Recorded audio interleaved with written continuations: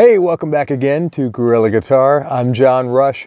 For this lesson, we're going to be working on the B7 chord in open position. And this is a really cool chord. I think you're going to like this one. It uses all four fingers and has a cool sound to it. Look at your diagram there. You'll see that we're not playing the sixth string, so leave that one out. We're going to put the second finger on the second fret of the fifth string, the first finger on the first fret of the fourth string, get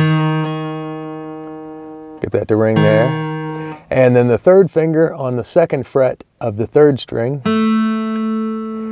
The second string is going to be open,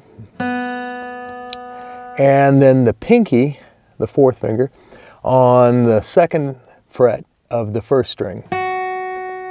And so here they are all together. What a cool chord that is.